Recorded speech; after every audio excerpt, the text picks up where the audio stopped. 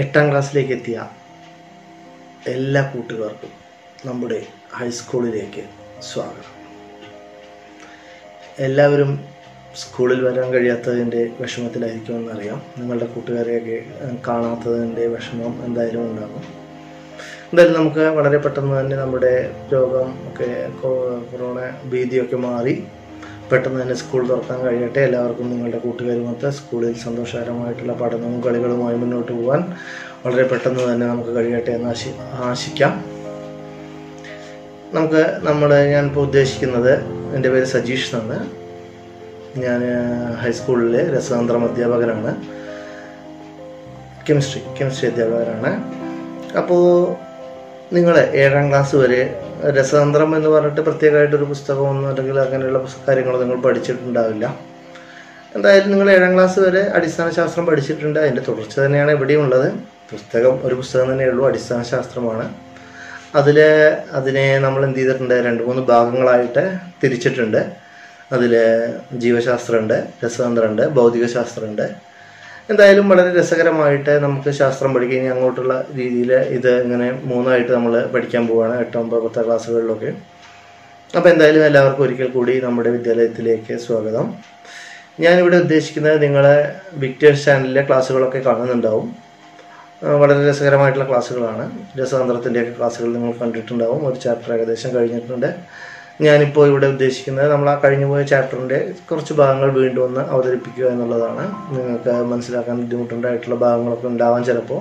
അപ്പോൾ ഒന്നുകൂടി നമുക്ക് അതിലൂടെ കടന്നു പോയിക്കൊണ്ട് വളരെ എളുപ്പത്തിൽ എങ്ങനെ ഈ രസതന്ത്രം പഠിക്കാം എന്നുള്ള, രസകരമായിട്ട് നമുക്ക് എങ്ങനെ രസതന്ത്രം പഠിക്കാം എന്നുള്ളതാണ് നമ്മളിവിടെ ഉദ്ദേശിക്കുന്നത്.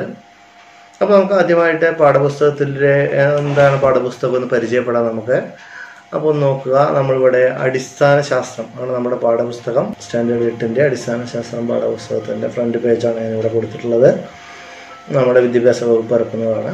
അതിൻ്റെ ഉള്ളടക്കം നമുക്കൊന്ന് പരിശോധിക്കാം. അതിൽ 3 അധ്യായങ്ങൾ, ആദ്യത്തെ 3 അധ്യായങ്ങൾ ജീവശാസ്ത്രം, ബയോളജിയുമായി ബന്ധപ്പെട്ടതാണ്. 4ാമത് വരുന്ന ചാപ്റ്റർ പദാർത്ഥ സ്വഭാവം, പദാർത്ഥങ്ങളിലെ അടിസ്ഥാന ഘടകങ്ങൾ, അതുപോലെ തന്നെ രാസമാറ്റങ്ങൾ, അതേപോലെ തന്നെ ലോഹങ്ങൾ എന്നിങ്ങനെയുള്ള 4 ചാപ്റ്ററുകളാണ് നമ്മുടെ 1ാം ഭാഗത്തിൽ രസതന്ത്രത്തിൽ വരുന്നത്. 2ാം ഭാഗത്തിൽ നമുക്ക് ചില ചാപ്റ്ററുകൾ പഠിക്കാനുണ്ട്. എന്തായാലും നമുക്ക് ഇതിലെ 1ാമത്തെ ചാപ്റ്ററായിട്ടുള്ള പദാർത്ഥ സ്വഭാവം എന്നുള്ള ചാപ്റ്ററിലേക്ക് ഒന്ന് കടന്നു പോകാം. പദാർത്ഥ സ്വഭാവമാണ് നമ്മുടെ ആദ്യത്തെ അധ്യായം. നിങ്ങൾ 7ാം ക്ലാസ്സിലൊക്കെ പഠിച്ചതിൻ്റെ തുടർച്ച തന്നെയാണ്. 8, 9, 10 ചാപ്റ്റർ, 10, 11 ചാപ്റ്ററുകളൊക്കെ നമ്മുടെ ഭൗതികശാസ്ത്രത്തിൽ വരുന്നതാണ്. പദാർത്ഥ സ്വഭാവം നിങ്ങൾ മുമ്പ് പഠിച്ചിട്ടുള്ള വളരെ പരിചയമുള്ള കാര്യമാണ്. അപ്പോൾ പദാർത്ഥ സ്വഭാവത്തിലെ ആദ്യം പറയുന്നത് നമുക്ക് അതിലെ ചിത്രങ്ങളോട് ആദ്യം കൊടുത്തിട്ടുണ്ട്. അതുമായി ബന്ധപ്പെട്ട് അതിനെ നമുക്ക് പരിചയമുള്ള ഖരം, ദ്രാവകം, വാതകം എന്നിങ്ങനെയുള്ള 3 അവസ്ഥകളിലേക്ക് അവയെ മാറ്റി എഴുതാനാണ് പറഞ്ഞിട്ടുള്ളത്. ഇനി നിങ്ങൾ ഇത് മാത്രമാക്കേണ്ട, നിങ്ങൾക്ക് അറിയാവുന്ന നമുക്ക് ചുറ്റുമുള്ള എല്ലാ പദാർത്ഥങ്ങളെയും എന്ത് ചെയ്യുക, ഖരം, ദ്രാവകം, വാതകമാക്കിയിട്ട് ഒന്ന് പട്ടികപ്പെടുത്തി നോക്കുക. അപ്പോൾ അത് നിങ്ങൾക്ക് അറിയുന്ന കാര്യങ്ങളാണ്. നമുക്കിനി മറ്റൊരു ഒരു രസകരമായിട്ടുള്ള, നിങ്ങൾക്ക് വളരെ പരിചയമായിട്ടുള്ള ഒരു വീഡിയോ നമുക്ക് കണ്ടു നോക്കാം.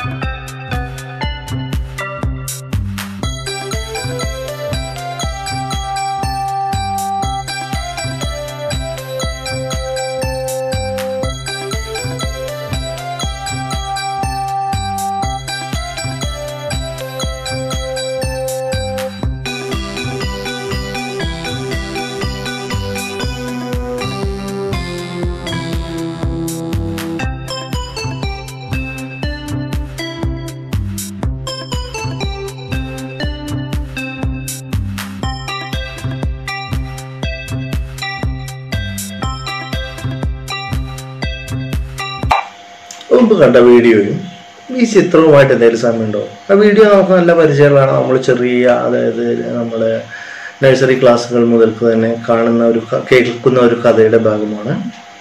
അപ്പോൾ ഇവിടെ അത് തന്നെയാണ് ഉദ്ദേശിക്കുന്നത്. അതായത് ഒരു പാത്രത്തിൽ വെള്ളം എടുത്തിട്ടുണ്ട്, അതിൽ മറ്റൊന്നിൽ കല്ലെടുത്തിട്ടിട്ടുണ്ട്. അപ്പോൾ കല്ല് വെച്ചപ്പോൾ അതിൻ്റെ ജലനിരപ്പ് എന്ത് ചെയ്തു? ഉയർന്നു. കാക്കയും ഇതേ തത്വമാണ് അവിടെ ഉപയോഗിച്ചത്. അതിൻ്റെ ഭക്ഷണ പദാർത്ഥം കിട്ടാൻ വേണ്ടി അതിലെ കല്ലുകൾ ഓരോന്നായിട്ട് എന്ത് ചെയ്തു? അവിടെ വെച്ചിട്ടുള്ള സാധനങ്ങൾ, കല്ലുകൾ ഓരോന്നായിട്ട് അതിലേക്ക് പെറുക്കിയിട്ടു. അപ്പോൾ കാക്കയ്ക്ക് എന്ത് കിട്ടി? ഭക്ഷണം കിട്ടി. ഇവിടെയും അതെ, ജലനിരപ്പ് നമ്മൾ കല്ലായിലേക്ക് താഴ്ത്തിയപ്പോൾ ജലനിരപ്പ് എന്ത് ചെയ്തു? ഉയർന്നു എന്നുള്ളത് നമുക്ക് മനസ്സിലാവാം. അത്ര ഭാഗമാണ് ഉയർന്നിട്ടുള്ളത്. അപ്പോൾ അതും നമ്മുടെ കാക്കയുടെ പരീക്ഷണം ഒരുപോലെ തന്നെയാണ് ഏകദേശം, അല്ലേ? ഇനി നമുക്ക് മറ്റൊരു പരീക്ഷണം കൂടി, വേറെ പരീക്ഷണം ചെയ്ത് നോക്കാം. അത് വളരെ സിമ്പിളായിട്ട് നിങ്ങൾക്ക് തന്നെ വീട്ടിൽ ചെയ്തു നോക്കാവുന്ന ഒരു പരീക്ഷണമാണ്. നമുക്ക് എന്തായാലും ആ പരീക്ഷണത്തിലേക്ക് ഒന്ന് പോവാം. ശ്രദ്ധിക്കുക.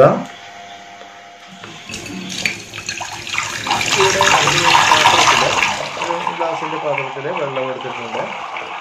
അതിലൊരു 3/4 ഭാഗത്തോളം വെള്ളം നമ്മൾ എടുത്തു.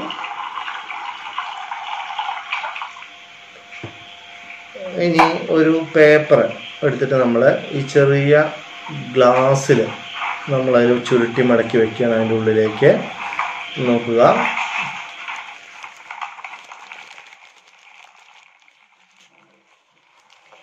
നമ്മളതിൽ ചുരുട്ടി മടക്കി ഗ്ലാസിൻ്റെ ഉള്ളിൽ വെച്ചിട്ടുണ്ട്. ഗ്ലാസിൻ്റെ ഉള്ളിൽ നനവൊന്നുമില്ല, നല്ലോണം ഡ്രൈ ആക്കി വെച്ച ഗ്ലാസ്സാണ്. ഇനി നമ്മൾ ആ ഗ്ലാസ്സിനെ എടുത്തിട്ട് നമ്മൾ ആദ്യം വെള്ളം നിറച്ച് വെച്ച പാത്രത്തിലേക്ക് ലംബമായിട്ട് കമഴ്ത്തി വെക്കുകയാണ് ചെയ്യുന്നത്. അപ്പോൾ അതിൽ നോക്കുക, അതിൽ നമ്മൾ അടിയിലൊക്കെ ഇങ്ങനെ വെച്ച് അങ്ങോട്ടും ഇങ്ങോട്ടൊക്കെ നീക്കി നോക്കുന്നുണ്ട്. ലംബമായിട്ട് സംഭവിക്കുന്നു. വെള്ളം കുറച്ച് പൊങ്ങിയിരുന്നു ഗ്ലാസ് വെച്ചപ്പോൾ, അല്ലേ? ഇനി നമുക്ക് നമ്മുടെ പേപ്പർ നനഞ്ഞിട്ടുണ്ടോ എന്ന് നോക്കാം. പേപ്പർ എന്ത് ചെയ്തിട്ടില്ല? നനഞ്ഞിട്ടില്ല. അതിനർത്ഥം വെള്ളം മുകളിലേക്ക് കയറിയിട്ടില്ല. അപ്പം അതിൻ്റെ ഉള്ളിൽ പേപ്പർ മാത്രമല്ല, എന്തുകൂടി ഉണ്ടായിരുന്നു? വായു കൂടി ഉണ്ടായിരുന്നു എന്ന് നമുക്ക് മനസ്സിലാക്കാവുന്നതാണ്. നോക്കുക, നമ്മുടെ ടെക്സ്റ്റ് ബുക്കിലെ ചിത്രമാണ്. ട്രഫിലെ ജലനിരപ്പിന് എന്താണ് സംഭവിക്കുന്നത്? അവളിപ്പോൾ ചെയ്ത പരീക്ഷണം തന്നെയാണ്. ജലനിരപ്പിന് എന്ത് സംഭവിച്ചു? ജലനിരപ്പ് കുറച്ച് ഉയരുകയാണ് ചെയ്തിട്ടുള്ളത്. പിന്നെയോ, ടംബ്ലറിൽ ജലം കയറുന്നുണ്ടോ? കുറച്ച് വെള്ളമുള്ളിൽ ടംബ്ലറിലേക്ക് കയറിയിട്ടുണ്ടോ? നമ്മുടെ പേപ്പർ നനഞ്ഞിട്ടുണ്ടോ? ഇല്ല.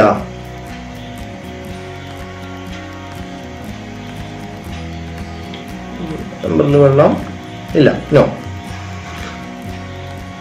പേപ്പറിനകത്തേക്ക് ഏത് പദാർത്ഥമാണ് ടംബ്ലറിനകത്ത് ഏത് പദാർത്ഥമാണ് നിറഞ്ഞിരിക്കുന്നത്? ഏത് പദാർത്ഥമാണ് ടംബ്ലറിനകത്തുള്ളത്? എയർ ആണ്, വായുവാണ്. ഇനി നമുക്ക് മറ്റൊരു പരീക്ഷണം ചെയ്തു നോക്കാം. അത് ടെക്സ്റ്റ് ബുക്കിലുള്ള ഒരു പരീക്ഷണം തന്നെയാണ്. നിങ്ങൾ കണ്ടിട്ടുണ്ട്, അടുത്ത പേജിലുള്ള പരീക്ഷണമാണ്. ആ ബലൂണുമായിട്ട് ബന്ധപ്പെട്ടുള്ള ഒരു പരീക്ഷണമാണ്.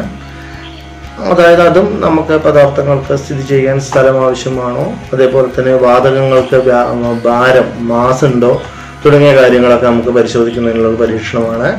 നോക്കുക, നമ്മളിവിടെ ഒരു ടെക്സ്റ്റ് ബുക്കിൽ കാണുന്ന ഒരു പരീക്ഷണമാണ് നമ്മളിവിടെ സംവിധാനം ചെയ്തിട്ടുള്ളത്. ഇതിൽ 2 ബലൂണുകൾ തൂക്കിയിട്ടുണ്ട്. ഒരു സ്കെയിലിൽ അത് നമ്മൾ ബാലൻസ് ചെയ്ത് നിർത്തിയിട്ടുണ്ട്.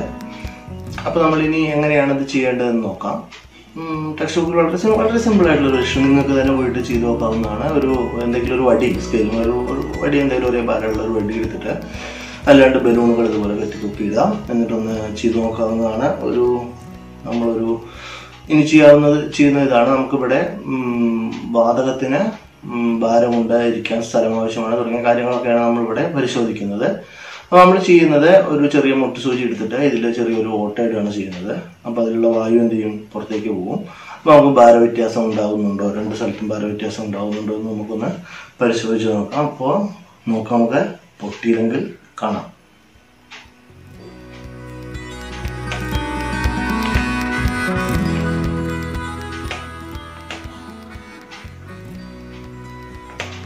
ഓക്കെ,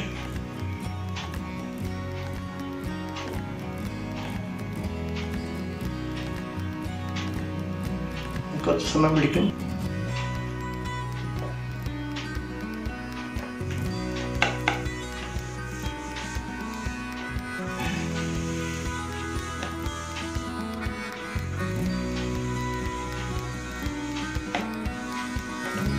വിടുമ്പോൾ ഓട്ട അടയുന്ന കനം കൂടിയ ഭാഗമായതുകൊണ്ട് കാറ്റ് പോകാതിരിക്കുകയാണ്.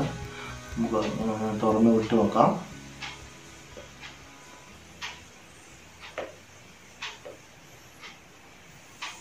കാരണം നമുക്ക് അവസാനം ബലൂൺ മാത്രമായിട്ട് കിട്ടുന്ന അവസരം വരെ കിട്ടണ്ടേ, അതുകൊണ്ടാണ് ചെയ്യുന്നത്. ഒരുപാട് സമയം വേണ്ടി കളയേണ്ട ആവശ്യമില്ല.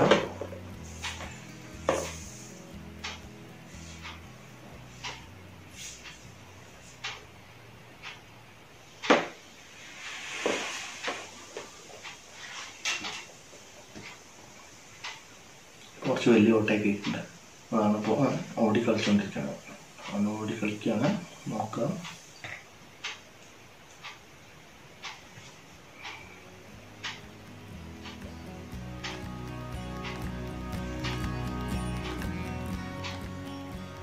സ്കെയില് നിൽക്കുന്നതെന്ന് ശ്രദ്ധിച്ചോളൂ. ഇങ്ങോട്ട് ഭാരം കൂടുതലും ഇവിടെ വായുവിൻ്റെ ഭാരം കുറഞ്ഞതുകൊണ്ടാണ് സംഭവിച്ചത്. ആദ്യം ലെവലായിട്ട് നിൽക്കുന്ന സ്കെയിലാണ്, ഈ ഭാഗം കുറച്ച് താണു പോയിട്ടുണ്ട്. അപ്പോൾ നിങ്ങൾക്ക് എല്ലാവർക്കും പരീക്ഷണം മനസ്സിലായിട്ടുണ്ടെങ്കിൽ എൻ്റെ അർത്ഥം അതിനുള്ളിൽ വായു ഉള്ളപ്പോൾ ബാലൻസ് ചെയ്ത് നിന്നിരുന്നു, വായു പോയപ്പോൾ ബാലൻസ് ചെയ്യാതെ അല്ലെങ്കിൽ ആ ഭാഗം ഭാരം കുറവായിട്ട് അനുഭവപ്പെടുന്നു.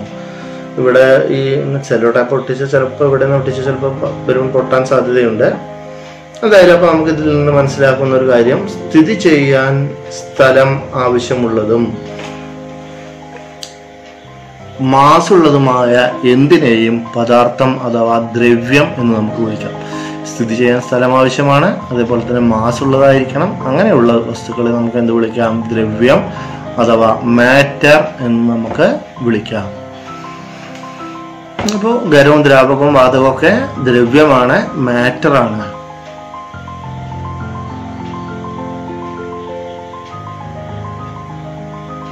അപ്പോൾ നമ്മൾ സാധാരണ ഖരം, ദ്രാവകം, വാതകം എന്നീ അവസ്ഥകളിലൊക്കെ ഉള്ള പദാർത്ഥങ്ങൾ നമുക്ക് പരിചയമാണ്.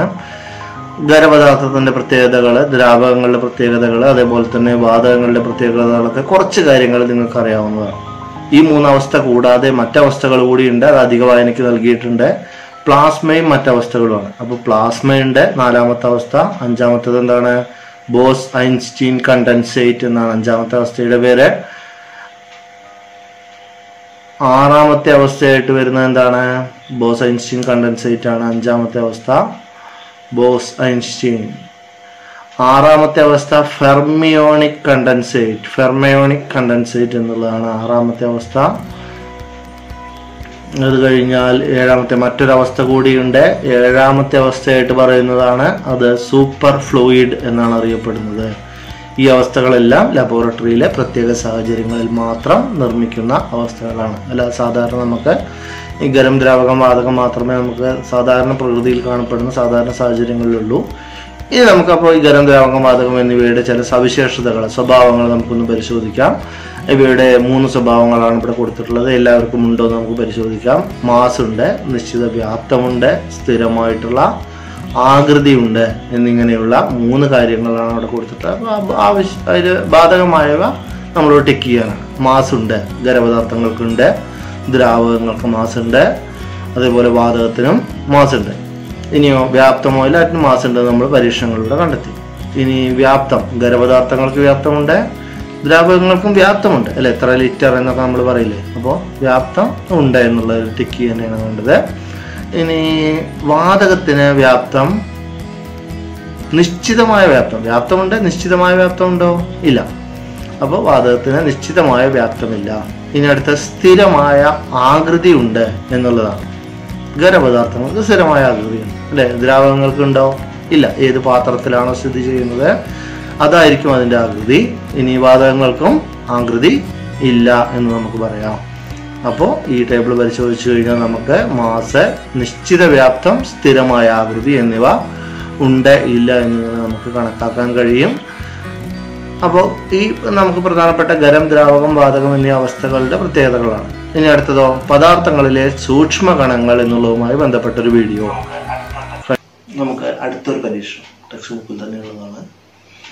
പദാർത്ഥങ്ങൾ സൂക്ഷ്മകണങ്ങളാൽ നിർമ്മിതമാണ് എന്നുള്ളൊരു പരീക്ഷണമാണ് ഇനി നമ്മൾ ചെയ്യാൻ പോകുന്നത്. അപ്പോൾ ഞാനിവിടെ ഒരു പാത്രത്തിൽ, ഒരു ഗ്ലാസിൻ്റെ പാത്രത്തിൽ ഒരു 3/4 ഭാഗത്തോളം വെള്ളം എടുത്തിട്ടുണ്ട്.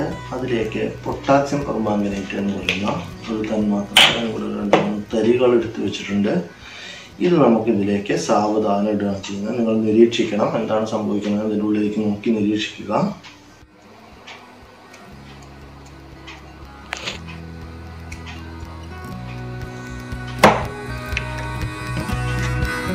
ചെറുതായിട്ടൊന്ന് ഇളക്കി കൊടുക്കാൻ പോകുന്നു, ശ്രദ്ധിക്കുക.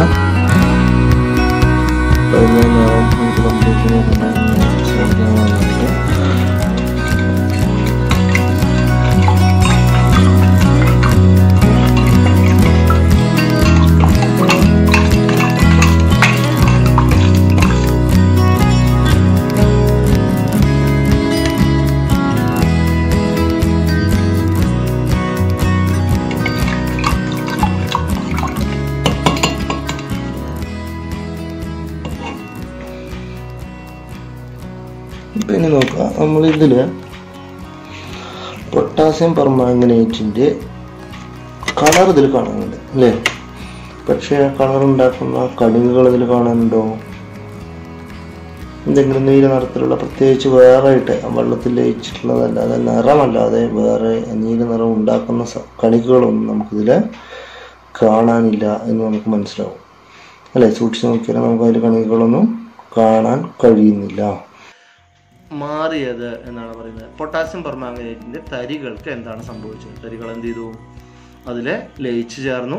തരികൾ നമുക്ക് പിന്നെ കാണാൻ കഴിയുന്നുണ്ട്. മുഴുവനായിട്ട് അതിൽ അലിഞ്ഞു ചേർന്ന് കഴിഞ്ഞാൽ തരികൾ നമുക്ക് കാണാൻ കഴിയില്ല. ലായനിയിൽ പൊട്ടാസ്യം പെർമാംഗനേറ്റ് ഉണ്ടായിരുന്നിട്ട് കണികകൾ കാണാൻ കഴിയാത്തത് എന്തുകൊണ്ടാണ്? വളരെ അതിസൂക്ഷ്മങ്ങളായിട്ടുള്ള കണികകളായതുകൊണ്ടായിരിക്കും അല്ലേ? പൊട്ടാസ്യം പെർമാംഗനേറ്റിൻ്റെ കണികകൾ അതിസൂക്ഷ്മ കണികകളായിട്ട് മാറുകയാണ് ചെയ്തത്. കോടിക്കണക്കിന് കണികകളാൽ നിർമ്മിതമാണ് എന്ന് നമുക്ക് ഊഹിക്കാം. ഓരോ ക്രിസ്റ്റലും, അതായത് ഓരോ തരിയും കോടിക്കണക്കിന് സൂക്ഷ്മ കണികകളാൽ നിർമ്മിതമാണ്. ഇനി നിങ്ങൾക്ക് തന്നെ ചെയ്യാവുന്ന വീട്ടിലൊന്ന് ചെയ്തു നോക്കുക. വളരെ സിമ്പിളായിട്ടുള്ള മറ്റൊരു പ്രവർത്തനമാണ്. ഒരു പാത്രത്തിൽ ഇതേപോലെ ഒരു ഗ്ലാസ്സിലോ എന്തിനേലും കുറച്ച് വെള്ളം എടുക്കുക. എന്നിട്ട് അതിലേക്ക് കുറച്ച് പഞ്ചസാര ഇട്ട് ഇളക്കി നോക്കുക. എന്നിട്ട് നന്നായിട്ട് ഇളക്കി അതിനെ മുഴുവനായിട്ട് ലയിപ്പിക്കുക. എന്നിട്ട് നമ്മളതൊന്ന് കുടിച്ചു നോക്കുക. നല്ല മധുരം ഉണ്ടായിരിക്കും.